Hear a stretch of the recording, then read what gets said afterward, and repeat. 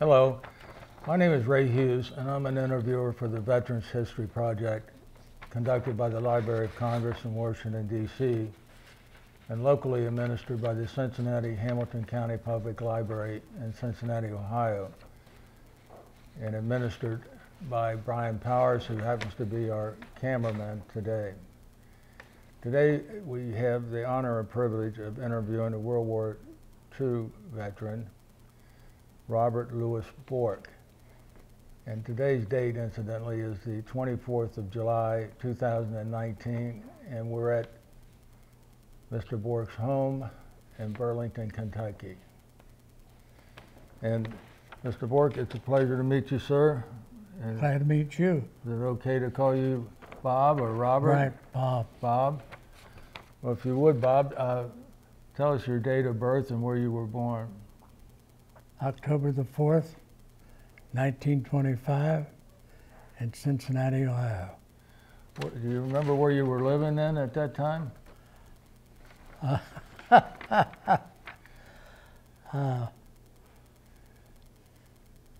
was living in Cincinnati, Ohio, at 503 Broadway Street. Downtown. Right. I see. And what were your parents' names, Bob? Frank, and my mother's name was Catherine with a C. And your mother's maiden name? Johnson. Johnson. And what kind of work did your dad do? He drove a truck. In fact, he was delivering Sunday morning enquiries, and I was born upstairs. And when he got back, they said, "You got a birthday present." And did you have any brothers and sisters? Yeah, I had.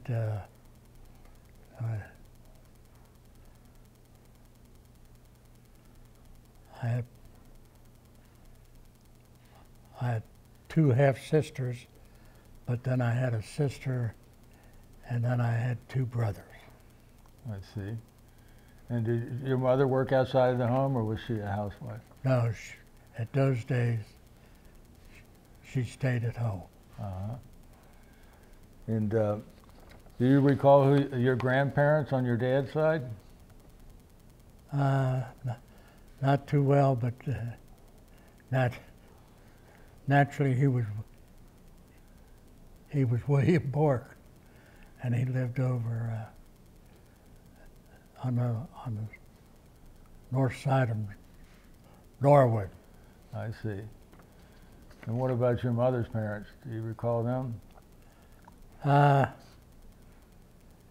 He was His name too. yeah, well, he was her first husband. Died of the flu in World War I, and eventually she met my father. I see. And what schools did you go to as a boy? I went to St. Matthew's, and then I went to Norwood High School. I see. And did you do any sports while you were in high school? Yeah, I played baseball. What position did you play? Shortstop. Shortstop. Did you graduate from Norwood High? Yes, I did. What year did you graduate? 1944. 1944. He was offered a professional contract for baseball. Oh, your son Bill just told me that you were offered a professional contract. Yes, but the World War II stopped that because when I come out, I hurt my arm. Who had offered you the contract, though? I was offered by, who the heck was it?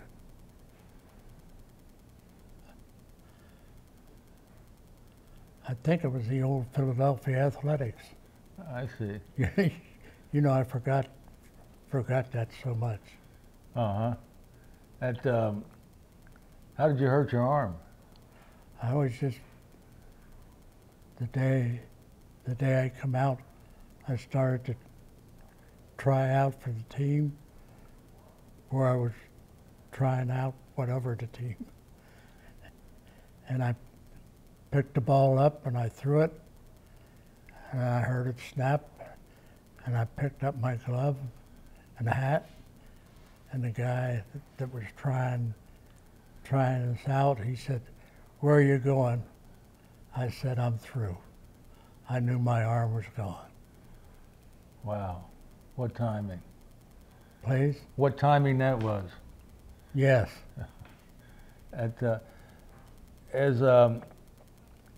I'd like to see if you recall Pearl Harbor Day, where you were at and how you heard about it. I was Pearl Harbor. I was up in North College Hill at getting inducted into the, what the heck was it? Anyway, and we come home, and the guy that rode me up there lived up on Dacey Avenue, and he dropped me off down at that five point, and I just walked up. I didn't know what the hell was going on, you know, and I don't imagine a lot of people did. Were you still living on Broadway when Pearl Harbor Day was? Oh no, Norwood. In Norwood? We're at in Norwood. Catherine Avenue. Catherine Avenue. We just had dinner the other night at Sorrento's in Norwood. Oh, did you? Yeah. Do you recall that place as a youngster? Well, where was it? I thought it was on Reading Road down near the downtown area. No, It was an Italian restaurant. It's still there. I don't know. Uh-huh. So after high school, when you graduated in 1944, what did you do? You graduated in June, I assume. Yeah.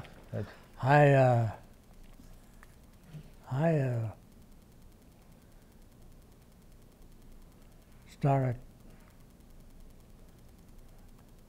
law school at the old Chase YMCA downtown. And then, yeah. and then I heard I was taking the exam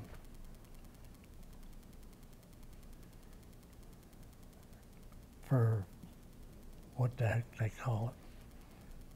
Anyway, there were 3,000 people took the exam, and I was one of them, and I won out. To be a law student there? Or? No, that was take a civil service job. Oh. And I had remembered the jobs were hard to get before the war, and I was thinking about. So then I took the post office job, and I was there for 55 years. That was after the war. Yeah. Did you get drafted into World War II, or did you join? Oh no, no, I got drafted, and I walked up to the library in Norwood, got on a bus. Bus took us over to the old Pennsylvania Railroad. Up we went to Columbus. Columbus, we come back through Cincinnati. I thought, oh God. And then I ended up in Bloomington, Indiana. And from Bloomington, Where did I go? That was August of '44 when you joined the Army then. That's one way of putting it. Yeah, that's one way of putting it. When you were inducted into the Army, that's Right, better. right. Okay. And what did they have at Bloomington, Indiana? Was it basic training or anything? Or? That was an old Army camp. That was still there when I come back from overseas. And we got off of Newport News, little old troop ship. Somebody said something. I said, just give me canoe, because I got on in Marseille. And the day we got on Marseille, I was halfway up the anchor. And somebody said, they dropped an atom bomb. I said, what the hell's an atom bomb? I didn't know. Neither did the rest of the country. Anyway, I said, guy said, give me a canoe and a paddle. I'll paddle my way home. And we got off in the Newport News. And the band was playing. And when I got off, I had my duffel bag naturally, and I kissed the ground at Newport News. That's how glad even though I was younger, that's how glad I was to be home. From Bloomington, though, where did you go? Did you go to Fort Knox, for example? Yes. And what were you doing at Fort Knox? I don't know. Well, that was basic training, so to speak. Mm-hmm. And that's where I learned to drive tanks. What type of tank was it that you learned on down there? That was the old. Was that a Sheridan or? Yeah. We saw that old one they had before the war, and they made it with rivets, and they found out the rivets flew out when it got hit. And so they stopped doing that, so it's, Did you train on Sherman while you were at Fort Knox? yes. I trained on the old light tank too. And what were you assigned to an outfit while you were down there at? Oh no. No, when I got overseas, we went up to,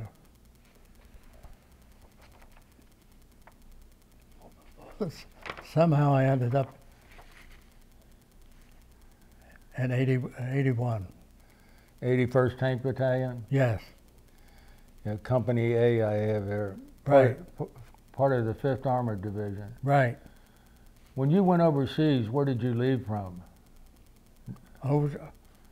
New York or New Jersey? New York I left. I went over on the Queen Mary. And I was on the submarine watch for the Queen Mary. And then when I got over there, it docked in somewhere in Scotland. Mm-hmm. Oh, it was a big place.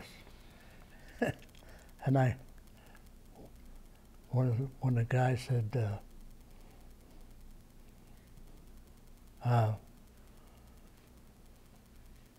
about submarines, and see, I was on the submarine watch going overseas. Naturally, I never seen any submarines. I said, oh, I've seen one of those over there. I was just kidding him, of course. The English guy,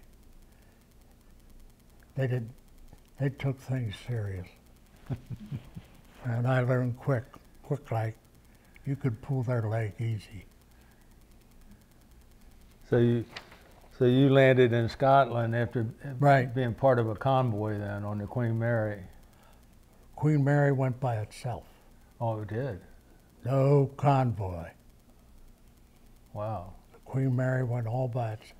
We went all the way down to Florida the first day, and the next day it was so damn cold.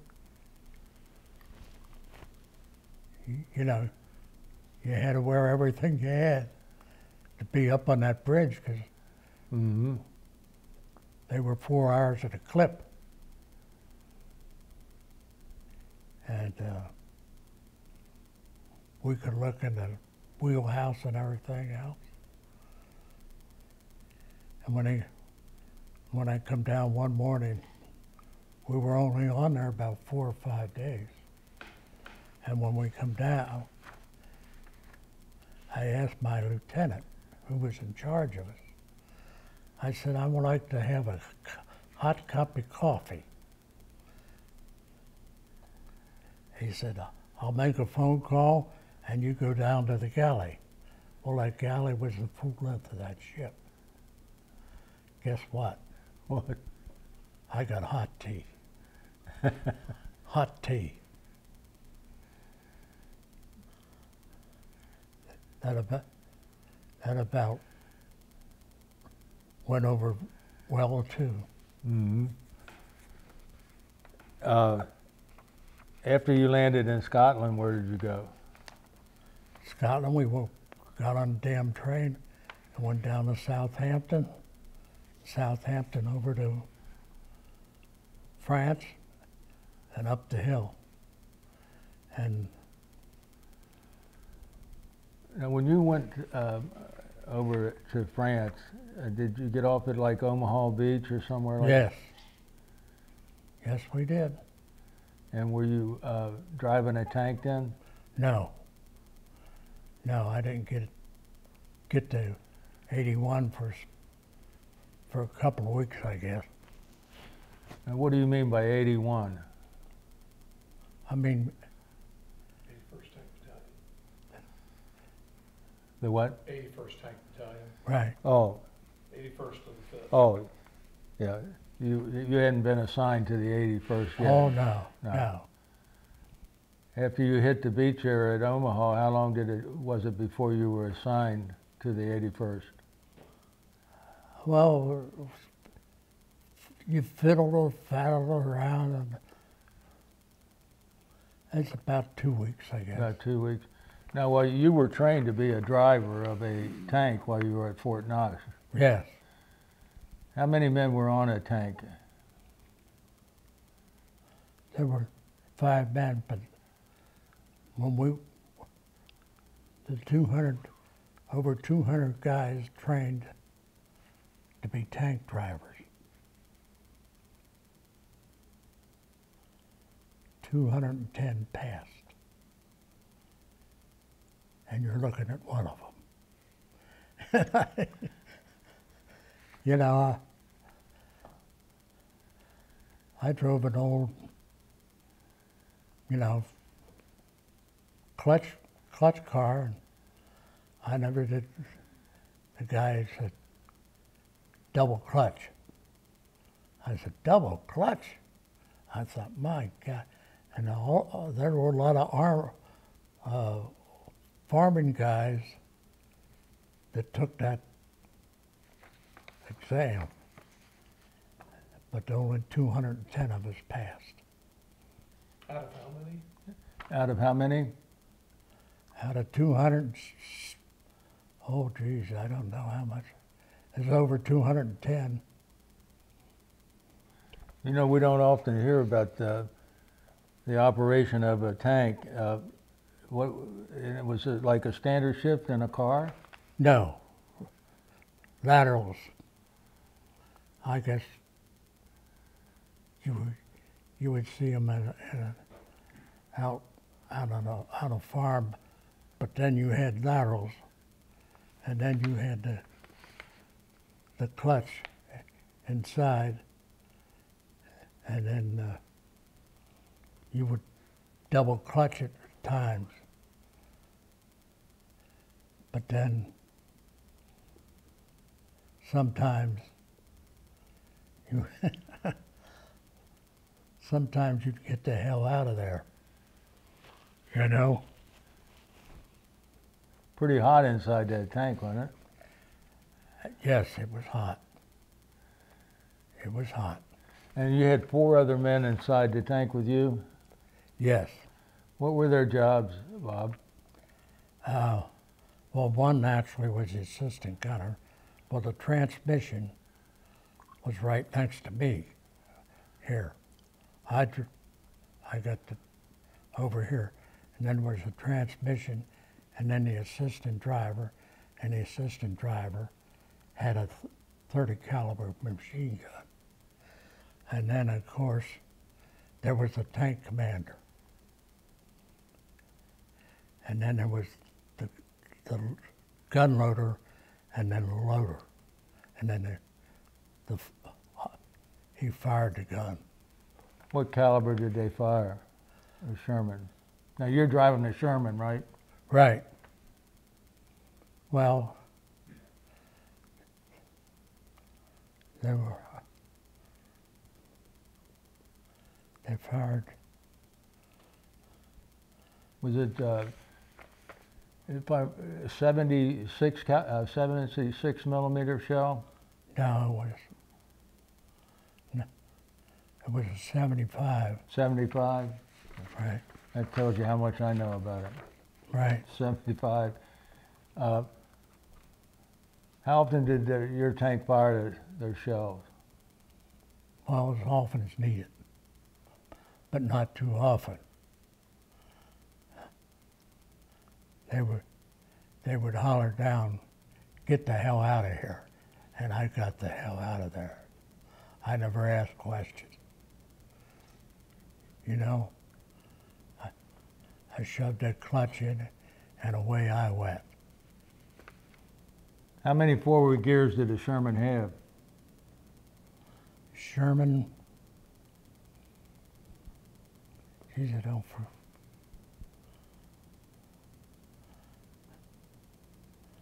I would say 5 gears, probably more. I've forgotten. Mm-hmm. Do you remember what towns you went through? Oh, geez. Went through, I joined them mostly up in beyond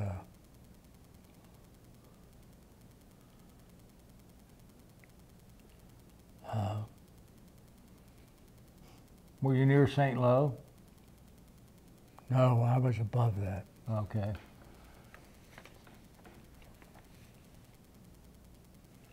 And then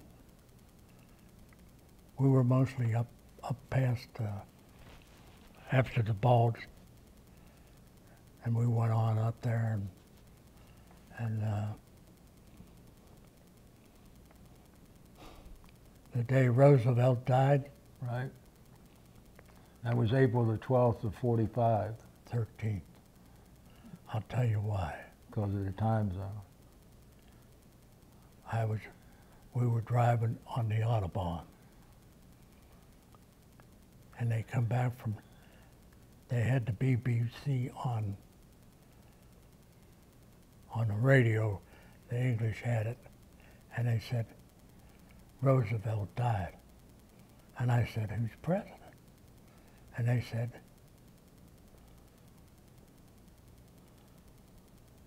who the heck was it? Harry Truman? Truman. I said, who's Truman? Who am I supposed to know? Right. And then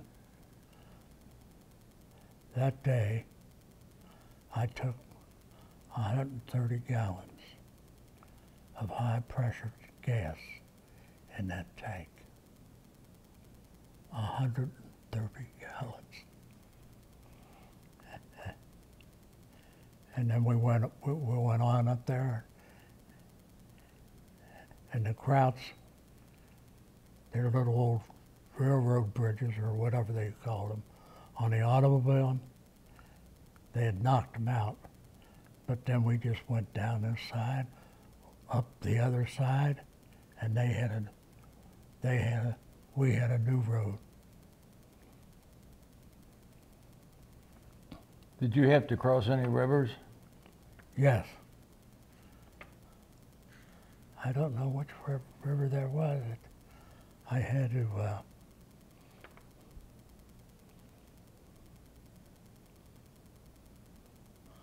I don't know. I used to know the name of it, but I don't anymore. I was just wondering if you crossed the Rhine. Well, I crossed the Rhine Excuse me. on the way home. On the way home. If they'd have given me a paddle, I'd have paddled across. That's a wide piece of river. Yes. But it was, the old bridge was still out, and they were putting a wooden bridge in, and that's the one I come back across it. But I wouldn't care. Get me out of here. Do you ever have occasion to capture any Germans yourself or your Yes. captain? Yes. Tell us about that.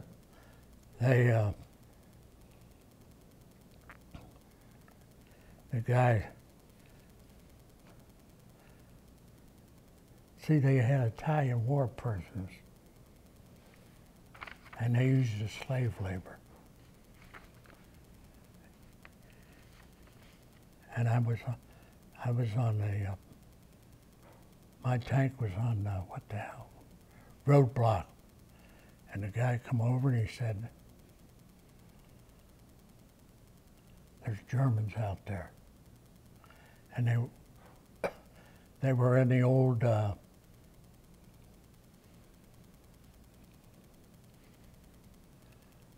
where the cows used to go. The old barn, milk barn? No. Or It was cement.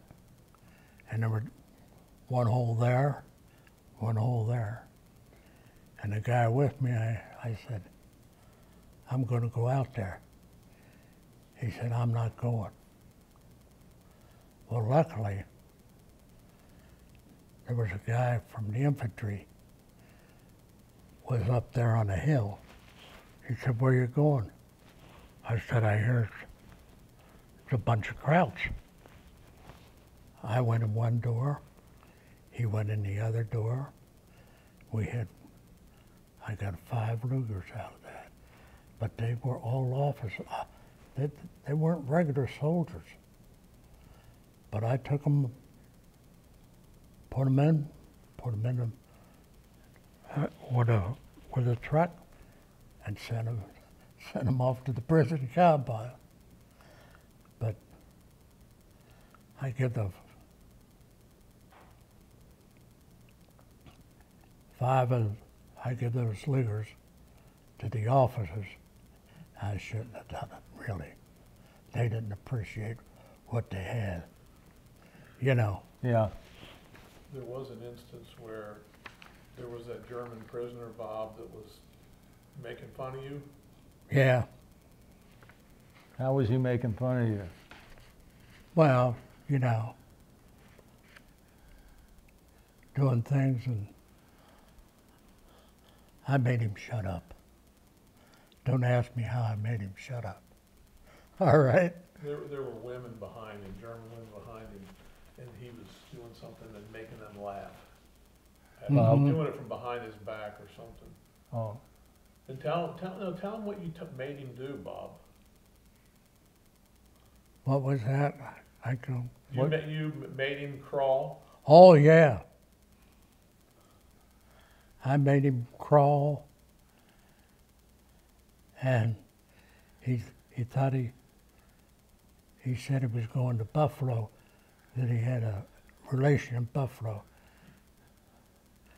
But I made him get down and see we were in the farming country.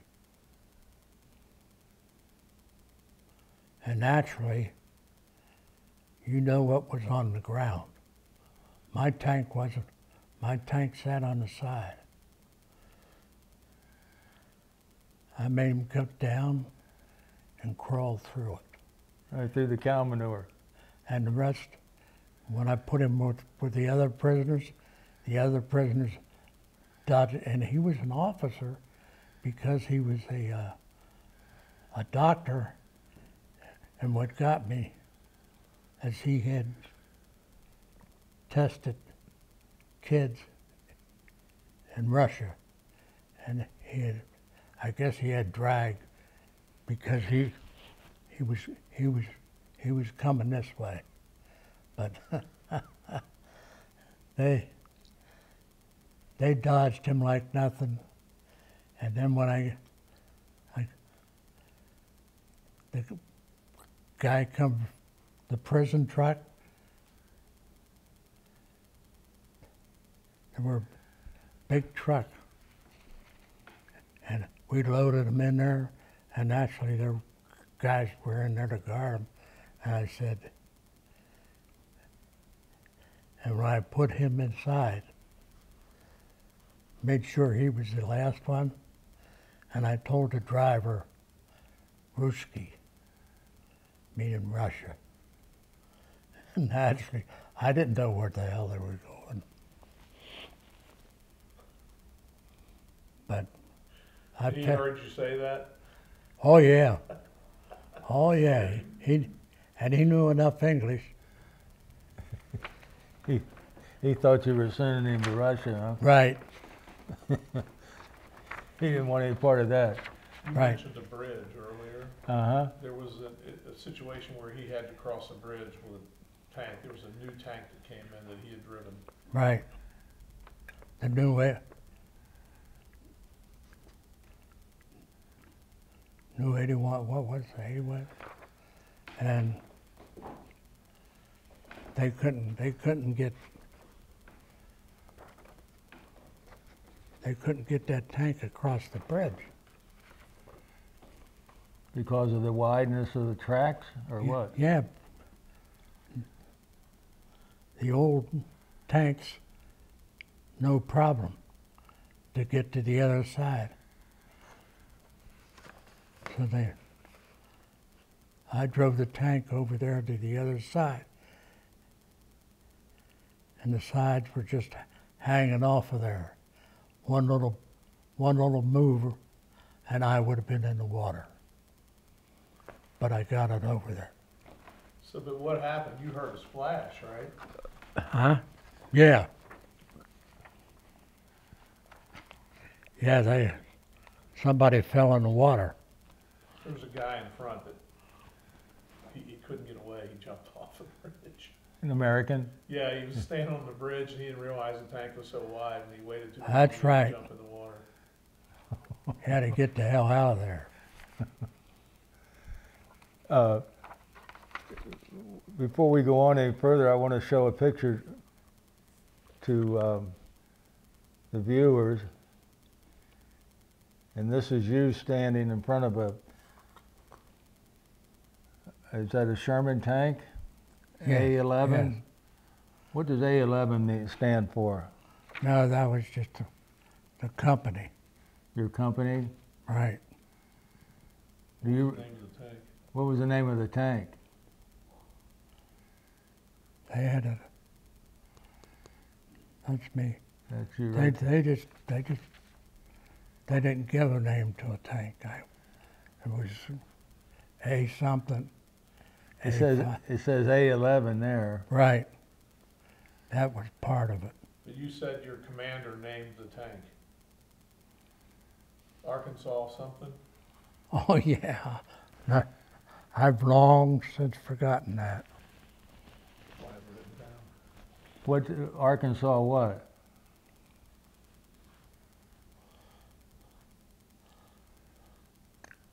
Traveler? Could be. You told me a while back the Arkansas Traveler. Right. Uh-huh. Do you recall these fellows standing next to you in front of that tank? I do not. Were they your tank crew members? Well, one was the tank commander, One was the tank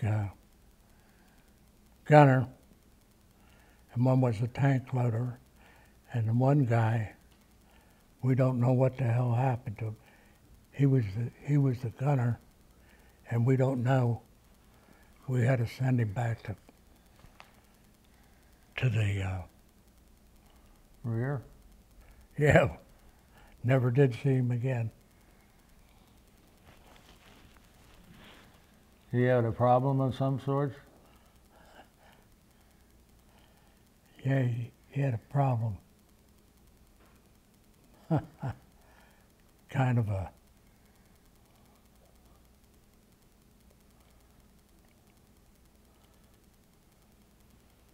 what would you say? He didn't want to be there. Okay. Okay.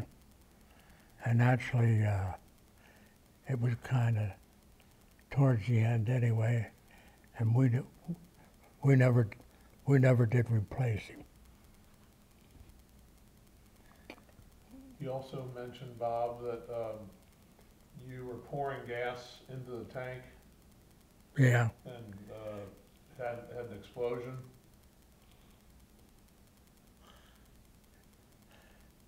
Yeah. It just went boom. That's what messed up your right eye. Yes. And they never did take care of it. Never, huh? Never have, no.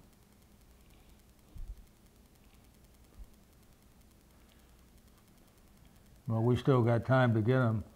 Huh? We still got time to get him. Oh. I don't want no more part of them. Yeah. I somehow remember something about a Bleischerode. Right, Is that how you pronounce it, Bleischerode? right. What is that? That was a little town. And we were on our way out of Germany. And that's a little town. And some crowd, he had on knickers and, oh boy, he was dressed in a jacket. And we'd go down and guard him, or guard whoever was there.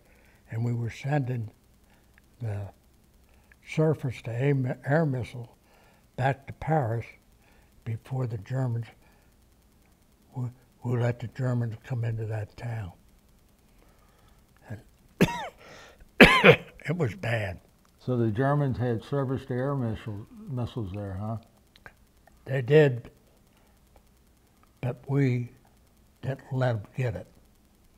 You know what I mean? Yeah. And the guy said, "You haben Sie Zigaretten?" I said, "No, nein, nix." And the guy says, he wanted a cigarette. Mm-hmm. I never did, never have smoked.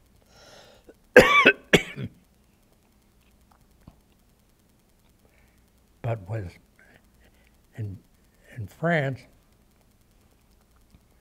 we had a third-class car. We got on up of Germany somewhere, and there weren't too many of us.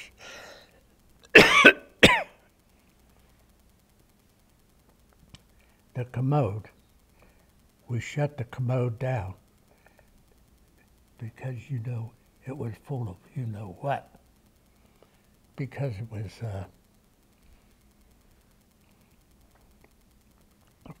full of Germany, you know, Germans were using it. But then when I got over to France, some guy got on in France, and he said, "I'll offer you $28 for a carton of cigarettes." And I turned to him and I said,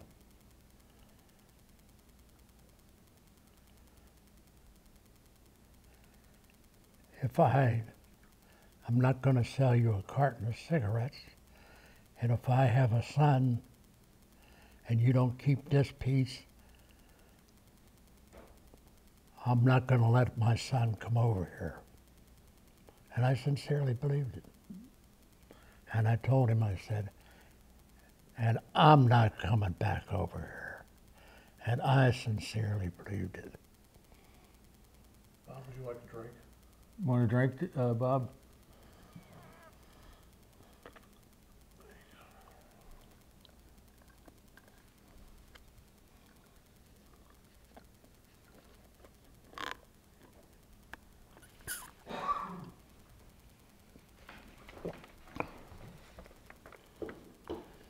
You mentioned, Bob, that there was a barn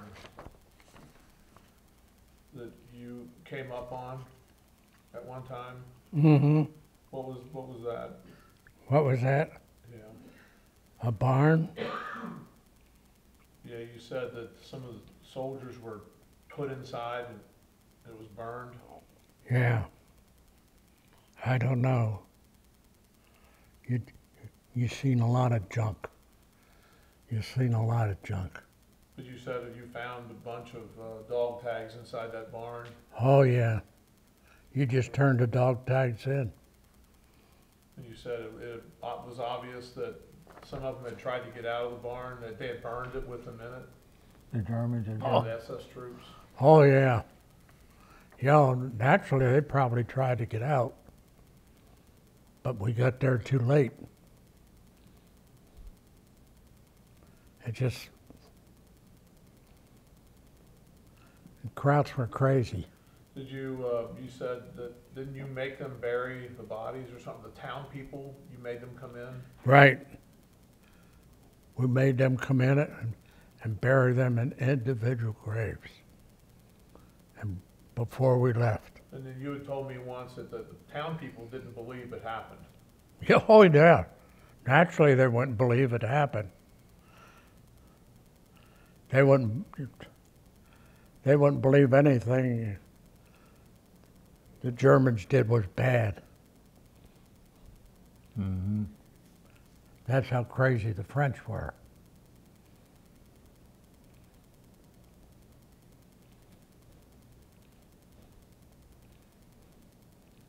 How's that related to the French? That they believed the Germans? Right, they believed the Germans rather than what we told them, but then we told them, bury them. Oh, okay. It's crazy, crazy. War's crazy. Mm-hmm. He did say they were one of the first units to cross the Elbe. Right. We crossed the Elbe, and we had crossed the Elbe,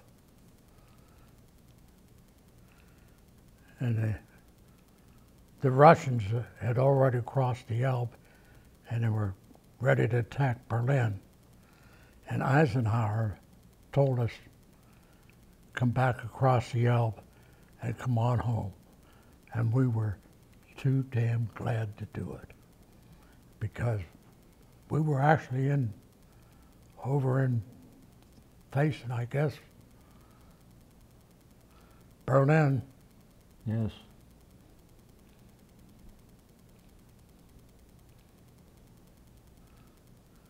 That's Have you ever stayed in touch with anybody that you were in the service with, or your tank battalion? no, You never went to any reunions or anything? no.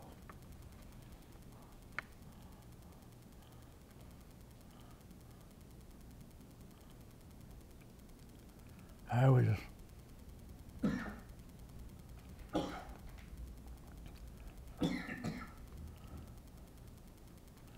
when I come home and I walk down 6th Street and I had everything off just by my pants because we never had clothes. And I was glad that I didn't have to wear that uniform. When you left Europe, did you leave out of France? No, I left out of Marseille. Oh, what were you doing down in Marseille? Well, we were on the damn train, and then, and then of course, the war was over, and then they kept pouring guys in there. You know what I mean? Yeah. And then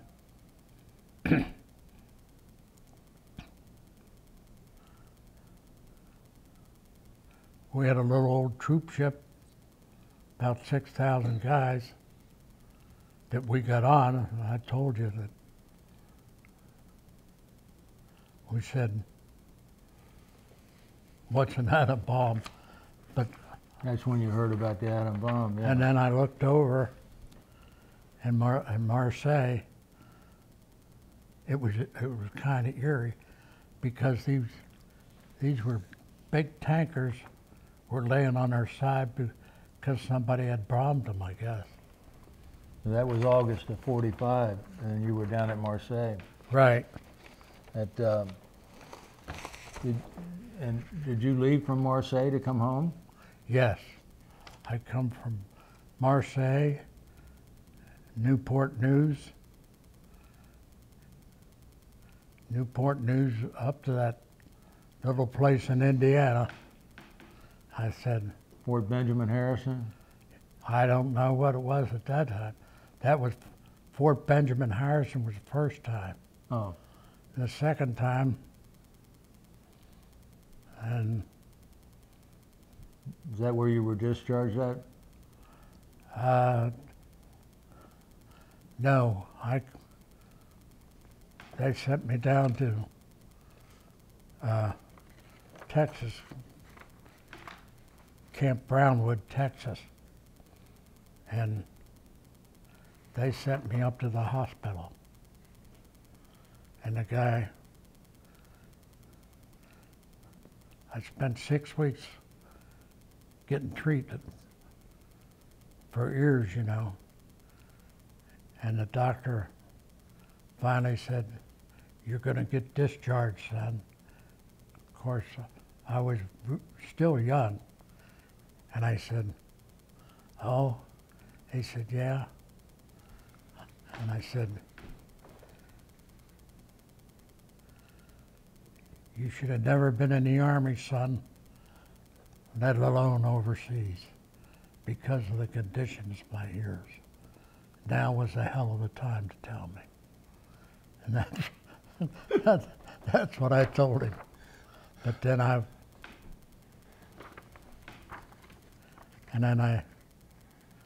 the camp,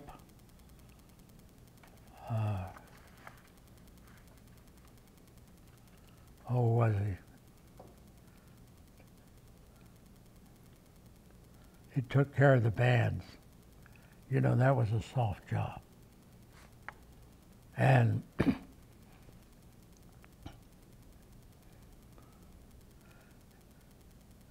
and he said, I'm going to go over and get my teeth checked. I said, I get home, I'll get my teeth checked at a private doctor.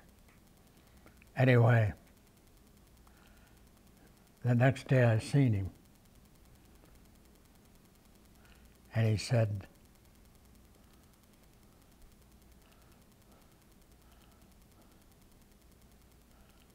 the guy was fooling around with the nurse, the dentist, you know, was fooling around, and he drilled a hole through his good tooth, and he had to pull the damn thing. And I laughed like hell. I said, you got just what you deserve.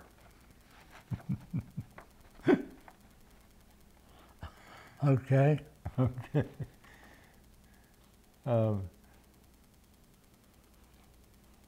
So where were you at when you were discharged? Down in Texas. Texas? Mm-hmm. Yeah, and I show you were discharged on the 6th of February, 1946. yes, when the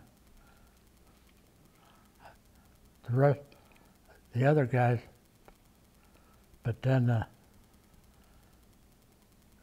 lieutenant came with the old ambulance. He had an ambulance, the old ambulance. Yeah.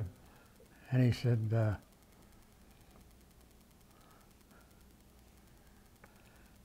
he gave me my money, and then he gave me my discharge, and he said, "There you are, sir. There you are, sir." And I thought, yeah. But the minute I got in that little town, I took the money and sent it home by Western Union. You know, what was it, $300 or something? A lot of money at that time. At those times. So how'd you get home? By train. And then I got up in Chicago. They had, I don't know if you know anything about it, they had 4 train stations. Anyway,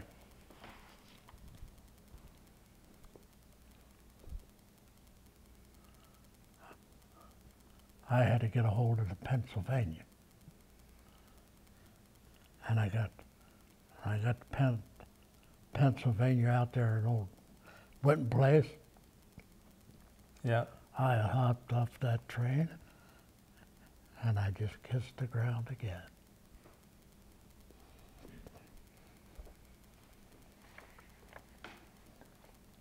So your mom and dad were glad to see you? Yeah. Oh yeah. Did you have anything else about the war experiences, Bill? Nothing else that I was checking my notes, I didn't have anything else. Yeah. Well, there was one thing that he had talked about spending time out in the winter a lot. Oh yeah. And he said he would never go camping again because he spent so No, much time I outside told- in the winter. I told the when we got off the ship and we had to march up that hill. We had to march up a hill in columns of 3s. And I looked over, and this guy on that side was giving his kid a chocolate candy bar. And he in turn was handing him a bottle of cognac. The next day, the cognac was poisoned. He died. Is that right? He never, yeah. I said, he got just what he deserved in a way. And I said, although I hated to see it, but they talked about, you know, the Frenchman, but he handed him a bottle of poison cognac. And that's a true story. That's terrible. And that was a young French kid that gave him that. Yeah. He was hanging off of a tree. High enough that he could offer that guy. Some guy, the candy bar and the cognac.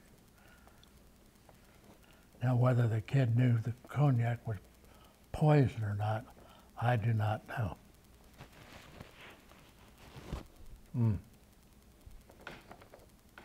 That's one of those terrible things you hear about and there's no answer. Right. And, well, when you got home, what'd you do with yourself? Did you go back to school or did you get a job? Well, I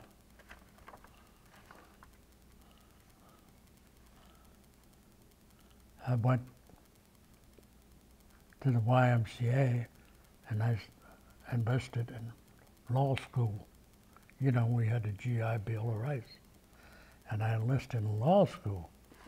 Chase Law School? Yes. And then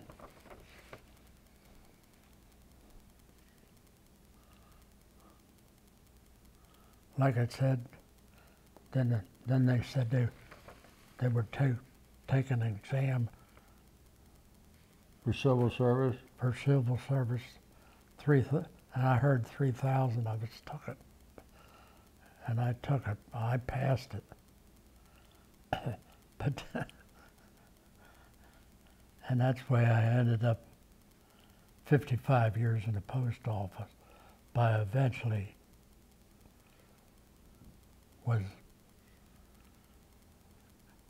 got to be a supervisor, and eventually the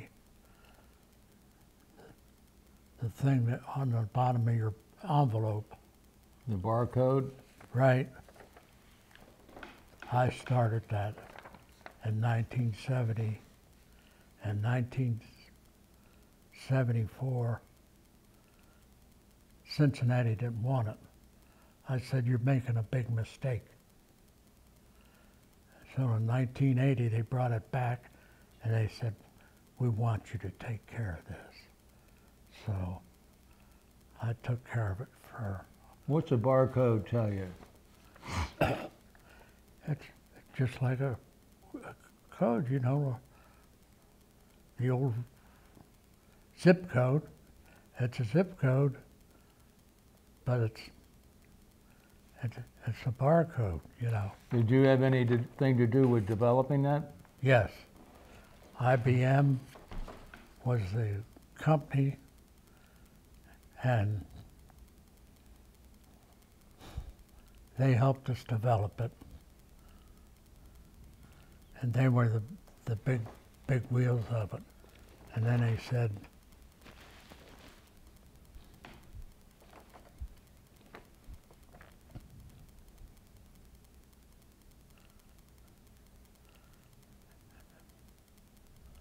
Cincinnati didn't want it, huh? no. Well, now it's used on everything.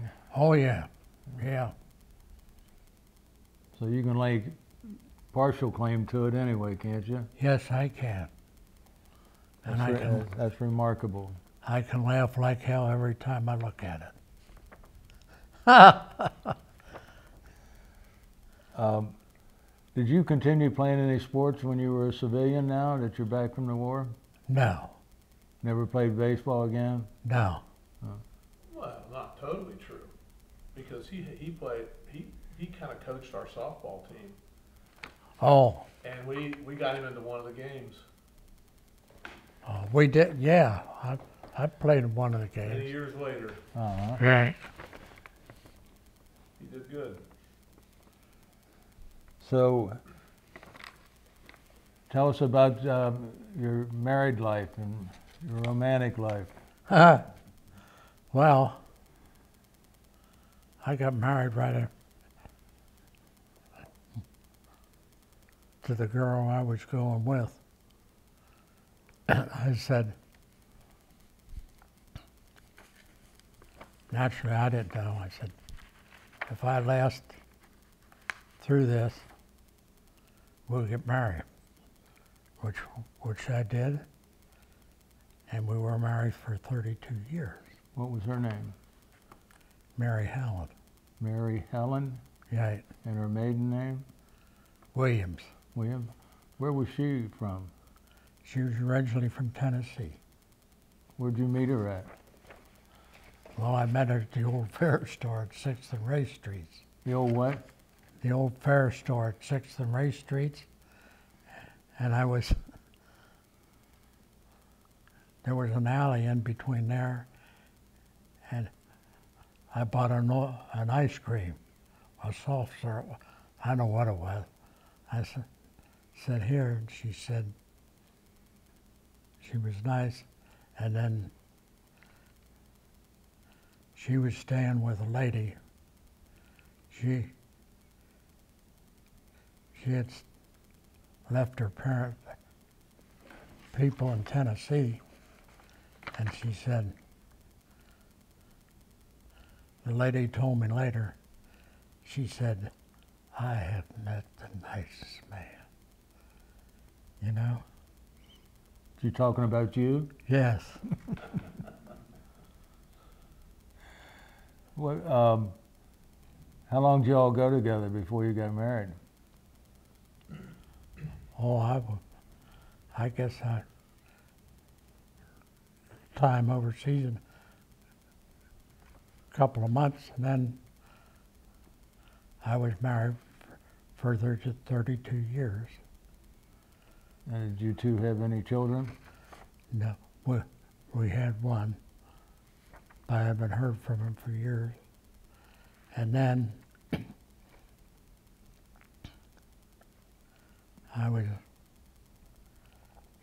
she died. Well, I was coming in 6:30 in the morning, and I said, I was going to tell her I knew she was in bad shape from cancer. And I said, don't drive your car. I'm coming back and get you. And when I walked in that door, the bedroom door, Mm-hmm. I said, oh my God. That is such a startling effect. I have really never gotten over it. And then that was in 1950 something.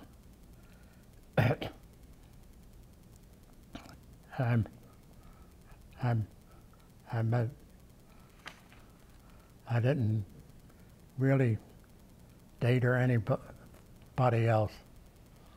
But then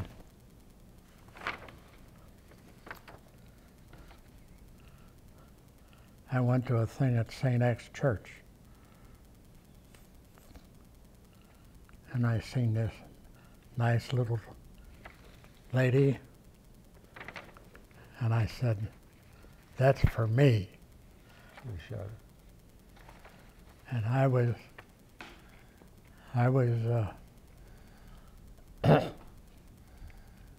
And what was her name? Or is her name, I'm sorry. well, her husband had died too. And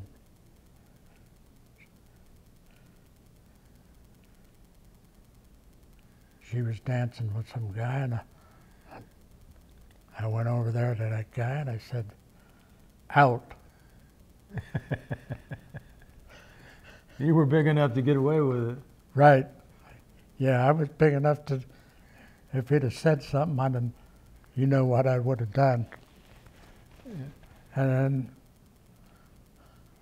the rest is history. And Well, what's that pretty little girl's name? What is that pretty girl's name?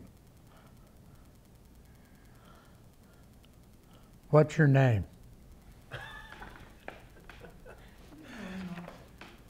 Don't be He so. wants you to Don't tell be so mean. Huh? Yeah. But He wants you to tell him her name, Bob. don't, Tell him Mother's name. can't really think of it now.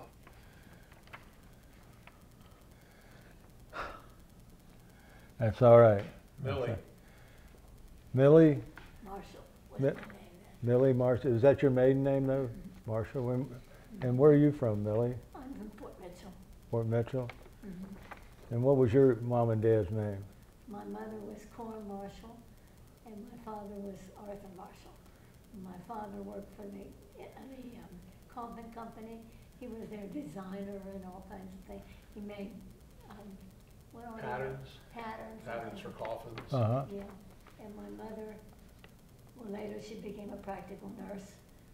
You know, What hospital did she work for? she worked at Christ Hospital, but then she worked at Drake Hospital. Okay. She was in charge of the Down Clinic And how long you been married to this ornery guy over here?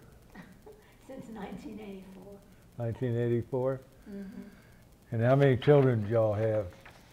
Well, we didn't have any, but I had 4. Oh, I see. And their names? Ellen, Bill, Craig, and Brian. And this is Bill we have here That's with us. Bill, yeah. And Ellen's a dentist, she has 4 children, and then Bill, and then Craig works for Toyota, and he has 3 children, and his daughter's getting married in another month.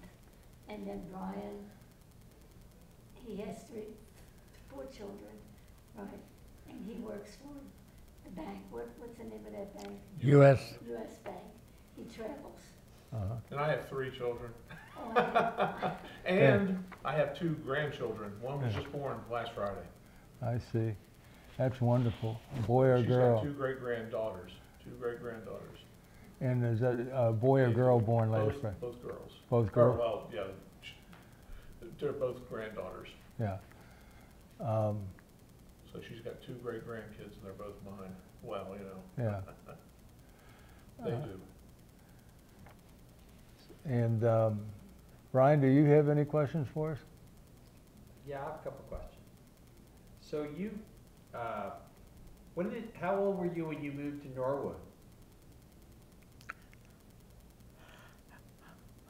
I guess I was about 4 years old. Oh, okay. So you grew up in Norwood, even though you were born downtown? Oh, yeah. And so you were still in high school when Pearl Harbor happened? Yes.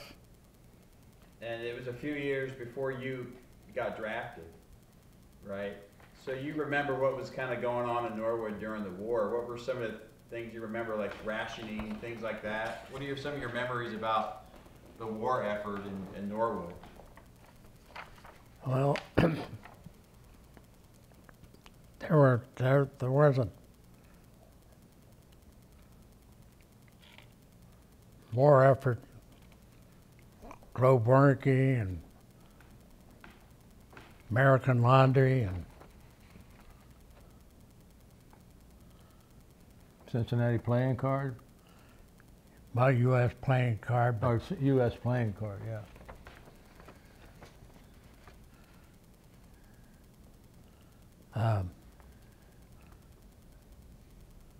who was with U.S. playing card? Mm-hmm. What's his name? The guy who owns U.S. playing cards. I don't know who owns that. the one that used to own it was, I'll think of it in a minute. The General Motors was, Zumbiel's used to own who? it.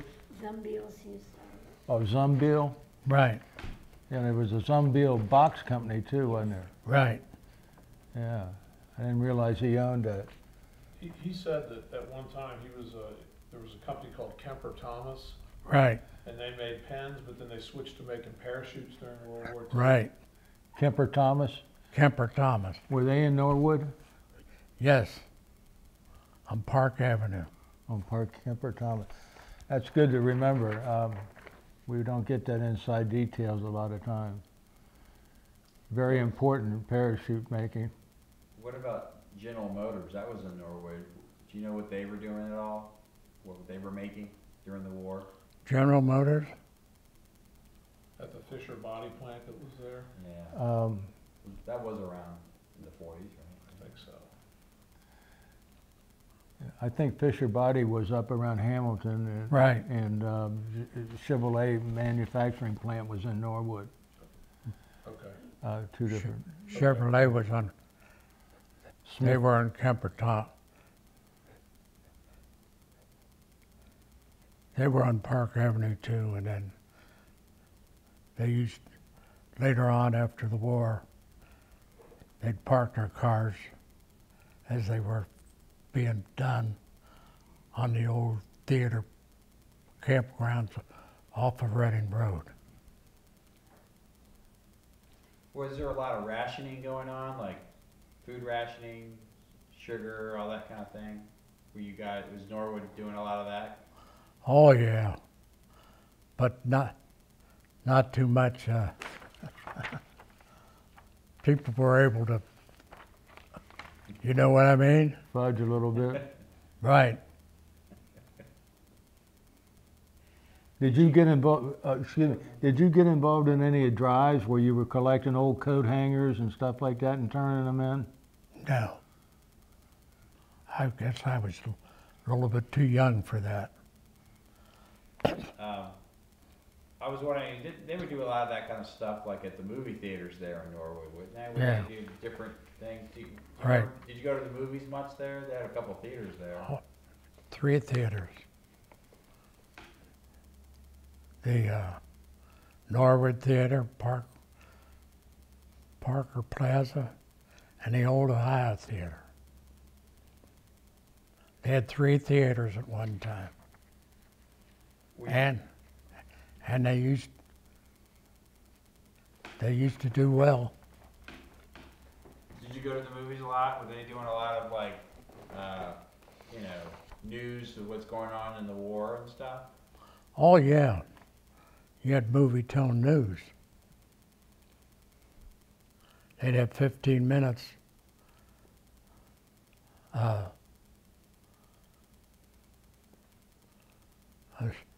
showing you what the hell's going on. Was there a roller rink in Norwood? Yes, What was the name of that? Norwood Roller. Norwood roller rink? Separate. Sufferino's, wasn't it? No, No, Seferinos, it was on Gilbert Avenue. Gilbert Avenue. Is that right? Right. I thought so, because that was still around when I was a kid. Yeah. You go there to meet the girls. That was a big roller rink. Did you go roller skating as a boy down there in Norwood? Not in Norwood. Yeah.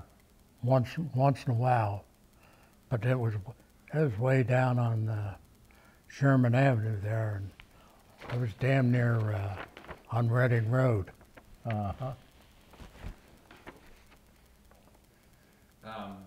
So you were playing baseball in high school. Yes, So you must have been pretty good if you were being recruited. I mean, what position did you play? shortstop. And how did your team do? I'm assuming this is high school team. Did okay. How tall were you when you went in the service? I guess I was about 5'8". I haven't grown much. The picture, you look a lot taller. Oh, thank you. But you know, there's a tank in Norwood, and it's got my name on it. Oh, is that right? Well, there was I was going to ask whether you had anything to do. I seen that tank. I drive by it on Montgomery Road, and I was going to ask whether you had anything to do with that. it's a Veterans Memorial Park, and they Yeah, have bricks. I've been there. Yeah, I bought a brick for him. Oh, no. And had it and put in there. I think it's a tank that was used in Vietnam. I think. Yeah, it's M60. Yeah. Well, you said you drove a little bit of Sherman tanks and Sheridan tanks. What's the difference between a Sherman tank and a Sheridan, would you say, are the main differences? Not a lot of difference. Just the Sherman tank, you can maneuver it better. And the Germans could knock the hell out of that other one. Real easy. Real easy. Were you ever hit in your tank by a German? No, thank heavens. That would be almost a death sentence, wouldn't it? Oh yeah, if that tank got hit, you were gone. You were gone.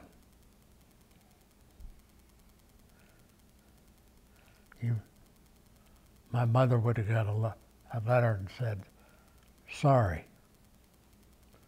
I was going to ask, did that happen much in your neighborhood where you're living, where there were Gold Star mothers? Oh yeah. Reports, any of your memories about that happening with people in the community? Western Union used to bring the damn letter. Did you know that? Yeah. Western Union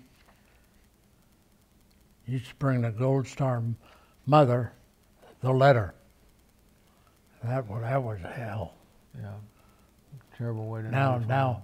Now, of course, if it happens, they send a couple officers. But did you know anybody like in school or anybody, a family that was affected that way, who lost people before you went in? I don't think so. Not that I can recall.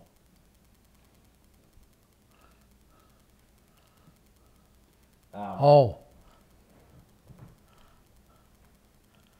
I had a best friend killed in the Philippines. But who was he? Can you tell us a little bit about him? Well, we played sports and ball and everything else. What was his name, do you recall? Joe Martin.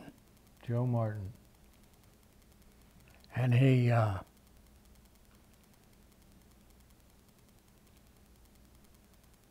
I just missed him in church. I have been going to Mass and somebody said, Joe Martin's here. I said, where is he? And I went looking for him, but I didn't find him. And the next thing I heard, he was killed in the Philippines. Was he the same age as you? Yes. So, when did you find out? Was that before you got drafted? He got killed, or was that? Oh no. Or. I got drafted first. Okay. Yeah. Well, I was wondering when you went to Scotland and then they transported you to France. Scotland. Southampton, wasn't it, put next? Well, Scotland went up to the hill where the guy with the cognac. But then I went to different spots and I ended up with the 5th Armored Division. What time of year did you arrive in France? Geez. Was it already winter? Yes. Too damn cold. Did the winter, did that like affect, was it a diesel engines, the tanks? That they really weren't around then. They were just regular engines. Huh? Was that so? How much was the winter conditions affecting you driving the tanks? I guess did it snow and ice and things? No, you would. In fact, the infantry would run behind our tanks and keep their hands warm. Because you had like an exhaust pipe? Yeah, a couple of exhaust pipes. So how do you, when you're driving a tank, how can you see where you're going? Well, you've got choices.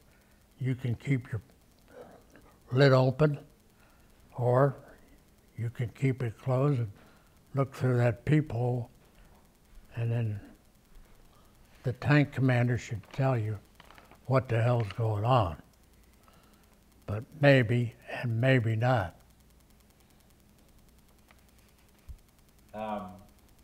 And I guess it was pretty loud in there, I would take it. Oh yeah. How did you guys communicate? Were you able to just through shouting communicate to each other, or did you have any kind of hand signals in case it got too loud? Pull his damn leg. Of course, I was busy driving a tank, but you had a little radio, but it didn't work. Didn't work. Well, you talked about how you had across a bridge using a tank. Did you have to go up a mountain or hills? Was it? No, Wasn't too bad? over the planks. But I'm just saying in general, did you have to go terrain where you were going uphill and anything like that, or was it pretty much flat when you were driving the tank? It was different areas. It was one area was it's militaristic highway, Verboten. And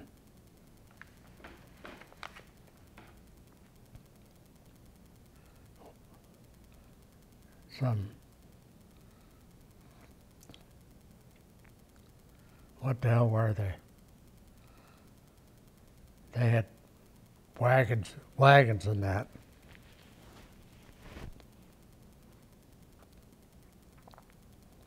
And I brought my tank, and I seen that it was Militaristische Straße. I went to the inside. That wagon went to the outside. And the guy said, "Did you see that?" I said, "What?" "That wagon went over the side of the hill." I said, "So, we're here. We're here." So you literally drove all the way across France and Germany in a tank. Right.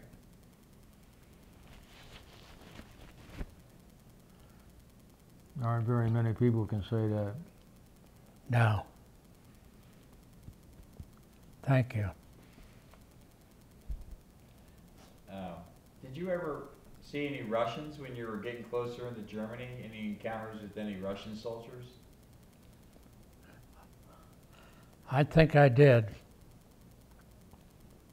but they were creepy looking. Creepy looking.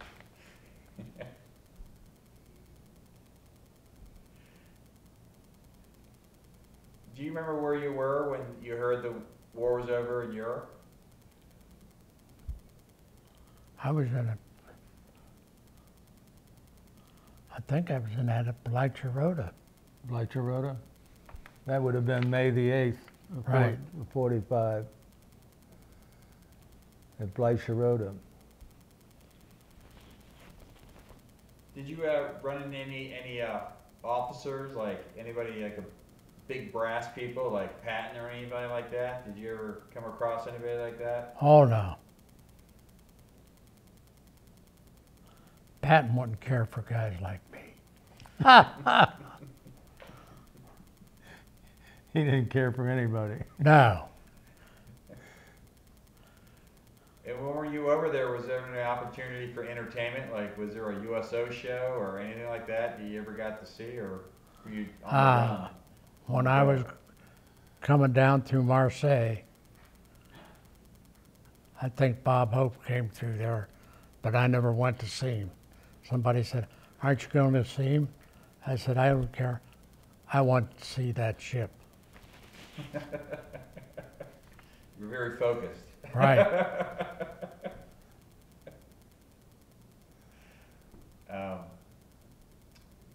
How long were you over in Europe before you got back to Newport News, to Virginia? How long was the time from the war ended to when you actually got transported back to the United States?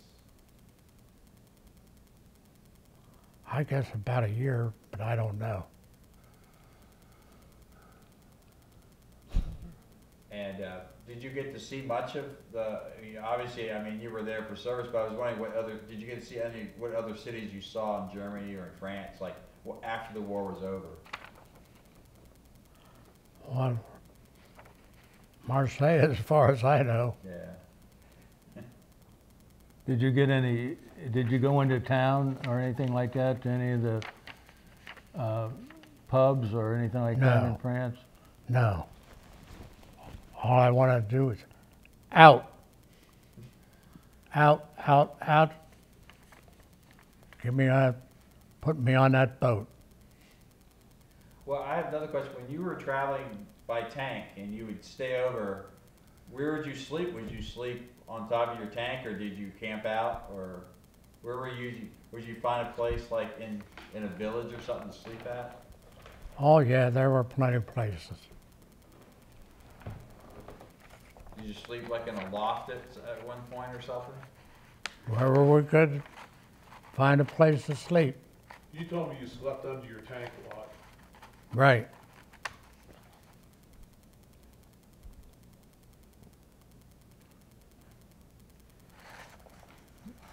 So there were like 5 guys to assign to a tank? Mhm. So what were their assignments? What were a typical tank crew? But 5 guys would be to a tank? a gunner, a loader, commander, assistant driver, and the driver. What would the assistant driver do? Is he like the navigator? Sit over there, and he had a 30 caliber machine gun. I think you mentioned about your hearing. Did you have hearing issues with your ears? You were saying after you came back from service that they looked at your ears and they said Right. you should- What was wrong with your ears? Couldn't hear from him. Was that even before you went into service, you thought? Yes, Because I would think being in that tank would have made it even worse. it did. I guess you never bothered with anything with the VA, with the veterans. I have went to the VA, and they have taken care of it. Now he does regularly. Oh, good. Now he's what? He does regularly now.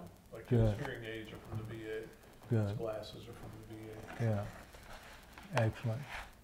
And they treat him wonderful. Yeah, they're really good. I Yeah. take him over occasionally. Where do you guys take them? Where do you Uh, go for? VA? There's a Florence location up here, right off Turfway Road, Mhm. and that's where they do the hearing tests. And they're so nice, super nice.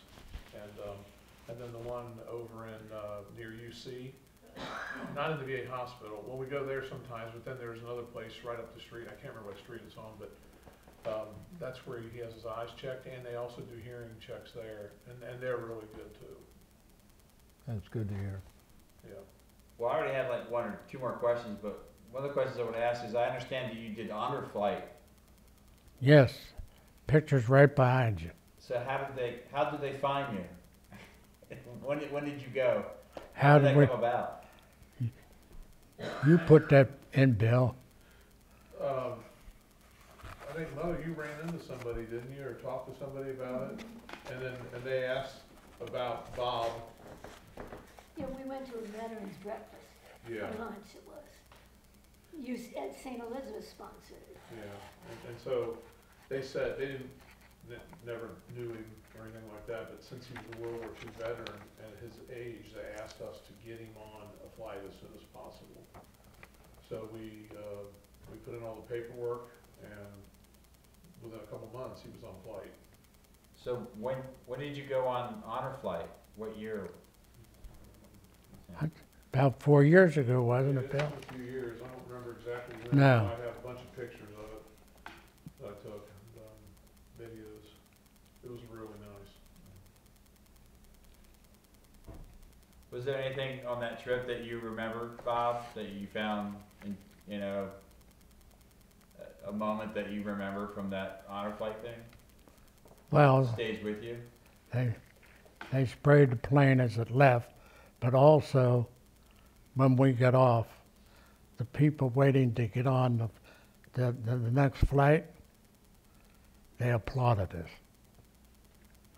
And I have never forgotten that.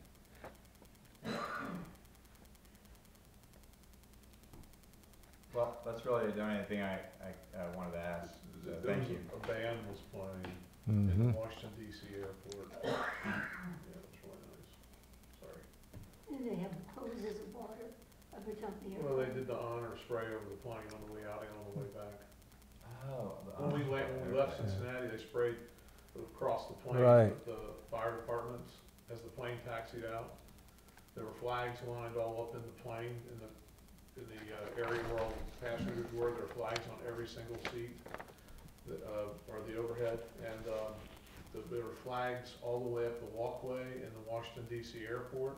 There was a band playing and hundreds of people cheering them on as they came out of as I pushed him up out there. And then it was amazing because every time we went to a different location in Washington DC, high school kids were walking up and shaking their hands, thanking them for their service. Yeah. And that's unusual nowadays, it seems Right. like, anyway. And then on the way back, we We got to the airport in Washington Let me DC and have took a one of your giant pens, picture of would you? everybody. And it A was pen. amazing because the police lady, I think she was on a motorcycle. Thank you. She wore an outfit like Rosie the Riveter with her gun strapped to her leg. And we had 3 buses. We got on the interstate. She stopped her motorcycle in the middle of the interstate and stuck her hand out, and that interstate stopped. That's right. And then the buses went, and then she caught up to us, and when we got stuck in traffic, she stopped all of the oncoming traffic going at us, and we went in to all the opposite direction, all through the streets of Washington DC to avoid the traffic until we got to the locations. She was amazing.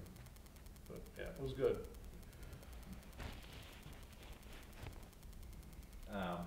I just had one more question I just wanted to ask earlier, but you landed at Omaha Beach, Yes.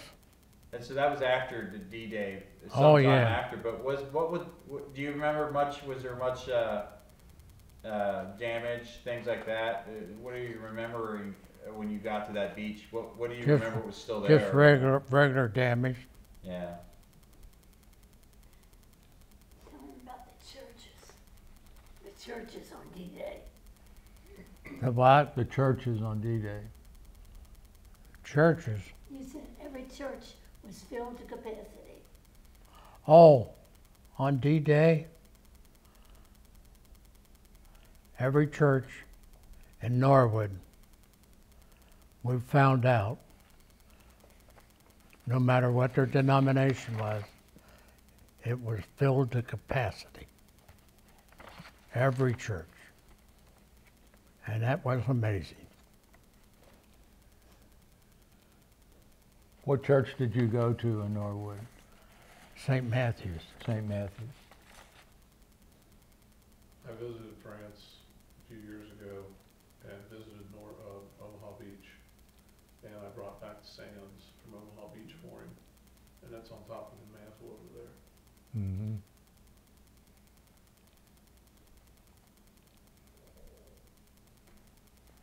No more questions? I want to take this time, What? and just as a son of a World War II veteran Right, and a grandson of a World War II veteran, right. I want to thank you for your service to our country and your wonderful life that you've given our country. Thank you. Thank you, sir.